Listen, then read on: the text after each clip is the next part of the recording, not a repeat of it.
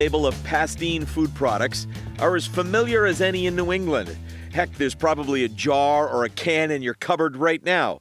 But did you know they've been stocking family kitchens around here for close to 150 years? Your grandmother, great-grandmother, has a recipe that the family's still using, and it normally includes a product of Pastene. Mark Tosi is president of Pastene Foods.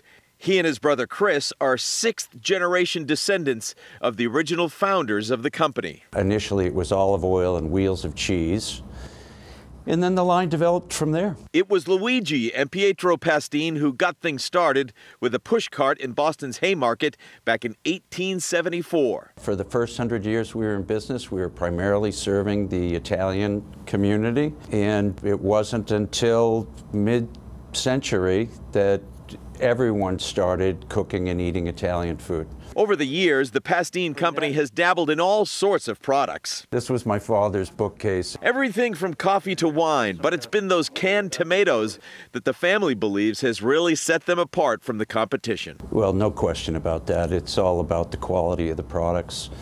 Kitchen-ready tomatoes is our #1 item, and it's just a superior tomato product. So we move over 3 million cases a year.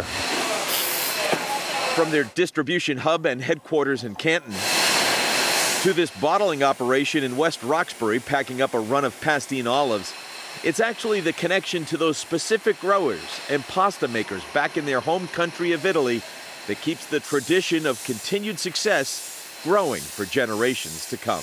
You know, our name is Tosi, but there's still Pastene inside of it. It's in our blood, and it's very important. So how ingrained is this family in Boston's history? The next time you visit the North End, just across from Hanover Street near the Greenway, look for a plaque that honors the first Pastene pushcart almost 150 years ago. I'm Doug Meehan, WCVB News Center 5. I will look for that. I didn't.